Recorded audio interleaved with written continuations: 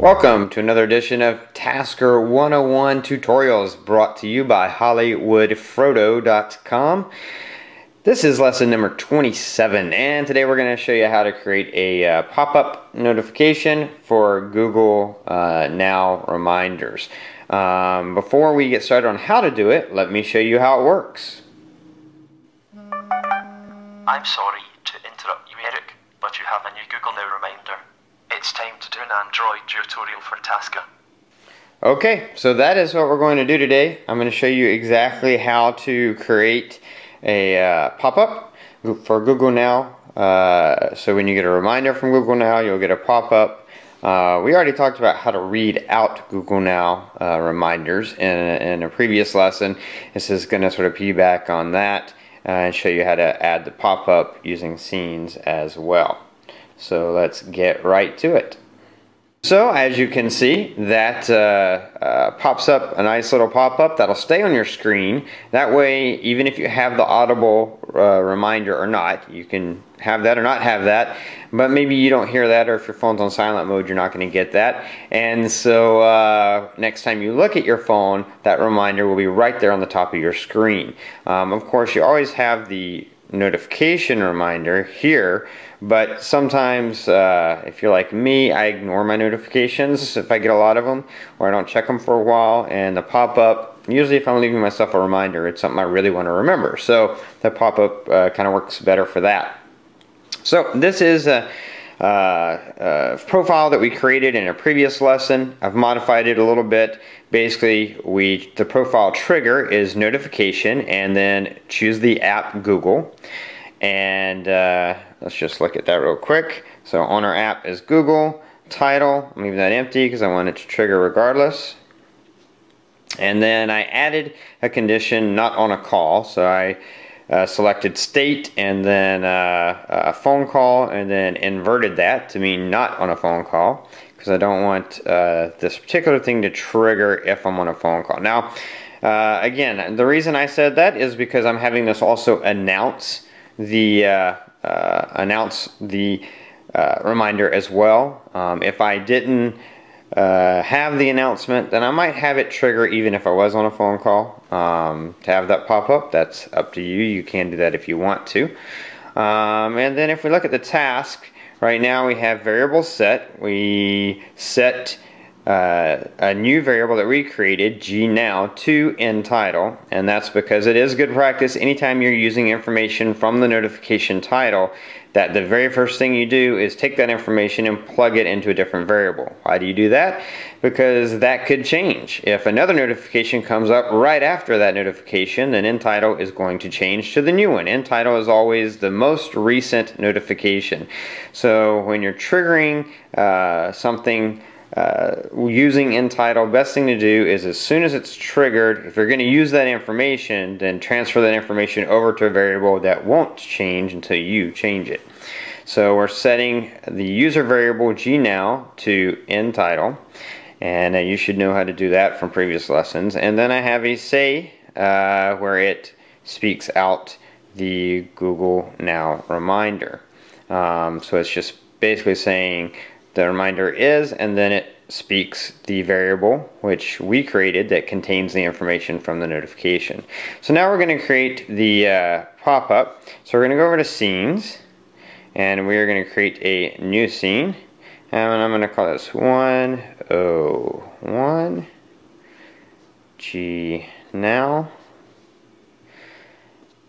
And first thing I'm going to do is decide I want it to be, I want it to be too big, but I want it to be pretty big and right in the middle of my screen. And you can see I'm going to change the shading of it. So what I'm going to do is I'm going to long press here. I'm going to press menu. So what I'm going to do, I'm going to select properties, and here's where you go background color. You can also select orientation. In other words, you could have it always be in landscape, always be in portrait, or be based on the system or the sensor, whatever you want it to do. I'm going to have it be system, so it can be either way. Property type, I'm going to leave it as a dialogue. And then background color, here's where we can choose our color. I'm going to choose sort of a muted gray color. Like that. There we go. And now I'm going to hit the little magnifying glass. What that does is make it so that you can now add stuff to it. It says long click to add an element. You can long click on there, or you can just hit the plus button. Let's hit the plus button, and I'm going to say text, and I'll leave the name as it is. I'm going to say Google Now Reminder. And text size, probably going to be a little bit bigger. I'm going to say like 37, 36, sounds good. We can go back and change that if we want to. I'll scale the width a little bit. Text color, I'm going to make the text color white, which it actually already is, so that's perfect. Font, I'm going to leave it the normal font that I use. And then I'm going to go to background. No shader. Using shader would not be considered material design. But color, obviously if you've read anything about material design, it's about bright, bold colors. So, you know, it could be a bold orange, a bold yellow, a really bold blue. Let's do that blue. We're not going to have any borders. Again, that would probably be considered anti-material design. You know, material design is kind of, I call it a fad. You know, it's what's cool right now because it's some new way of looking at things, but it's not like it's never been done before. And 5 years from now, it'll probably be considered passé, and then there'll be some whole new quote-unquote perfect design. So, just the way it works. So as you can see, I'm trying to get this over there and I can't, so of course I can press the little hand and change it to resize, and then I can use my resizers to make sure that it's all the way across. Now I could make this smaller, make it all on one line, but I'll just leave it like that because I'm happy with it, and I think this is plenty of room for the actual reminder. Go back to normal mode.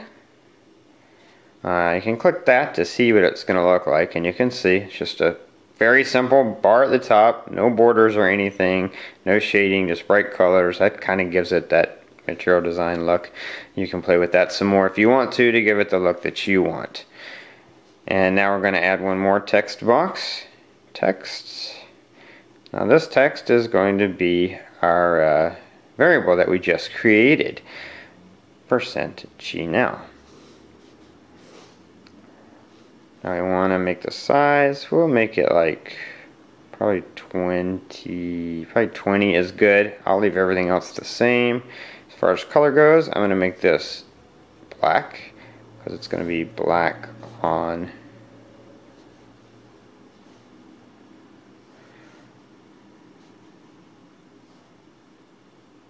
gray, which is easy to read.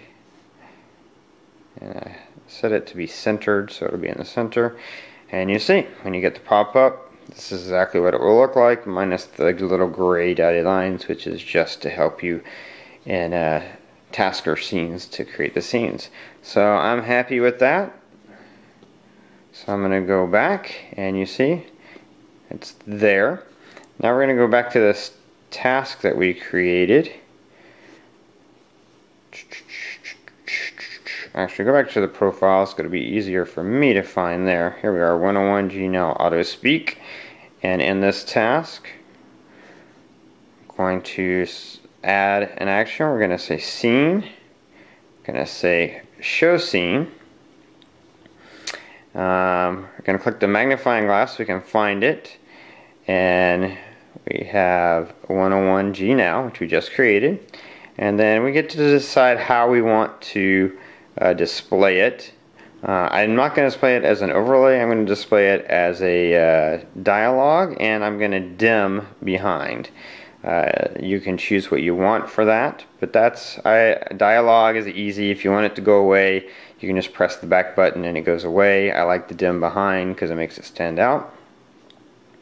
I'm going to leave show exit button checked. Even though with the dialogue that's not a big concern, but I still recommend always leaving show exit button selected until you have confirmed that you have other ways to make it go away. Otherwise you could be stuck with something on your screen that you don't want on your screen. So if I click the play button and test this out, the reminder is, it's time to do an Android tutorial for Tasca. And there you go, it pops up and there's our reminder, there's our box. Now, like I said, the only way to get rid of this right now is to hit the back button. Really easy, but we might want to add a way to get rid of it. If we select, go back to scenes, we can open this scene and we can do a little more with it. I don't like the way that box is kind of somehow resized itself, but let's fix that. Yeah, that's good. Let's go back to normal. So I'm going to tap this to open it. I'm going to select tap and I'm going to give it an action. So if we tap, I'm going to say scene, destroy scene. It's generally automatically populated with the scene you're working on, and that is what I want. And then I'm going to do the same thing with the text. Open the text, tap, add activity, scene, destroy scene, the scene. Alright. So now, if we test the task out, the reminder is, it's time to do an Android tutorial for Tasca. Now we can get rid of the scene simply by tapping it, because that destroys the scene. So that's all there is to it. It's very simple. Everything we did here is using principles we've used in many lessons, so you probably could have figured this out for yourself, but I'm finding that people tend to skip around lessons just looking for things they want to do sometimes. So this might have helped you in some small way, hopefully so. If you like this lesson, please click that like button. You know anyone who might want to add this, then they can do that. I will say one person kind of wanted to know if there's a way to only have Tasker do this if the reminder is an actual reminder, because as this is, any Google Now reminder, any Google Now notification is going to trigger this. And Google Now, as you might know, sometimes it has a notification to let you know there's a traffic accident or how long it's going to take to get to work. The only way to do that, and there is a way to do it, and that's if you put a word in all of your actual reminders, a keyword, and then under the notification Google, under the trigger, you could have that keyword in between two asterisks, and then this would only trigger if that keyword was in the notification.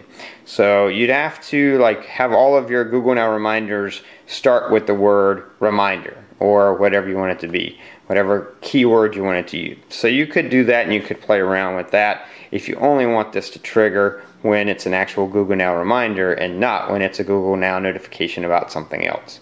So that's something you can play around with. Anyway, that's it for this lesson. Click the like button, share it with everyone you know, to check out my channel, and subscribe to this playlist for all the Tasker tutorials. But subscribe to my channel if you want to check out over 150 Android app reviews, really cool, amazing apps over there. And also I do a lot of product reviews, focusing mostly on electronics and gadgets and Android phone accessories, but also household products, and I even have a dog product review list, so you can check those out as well.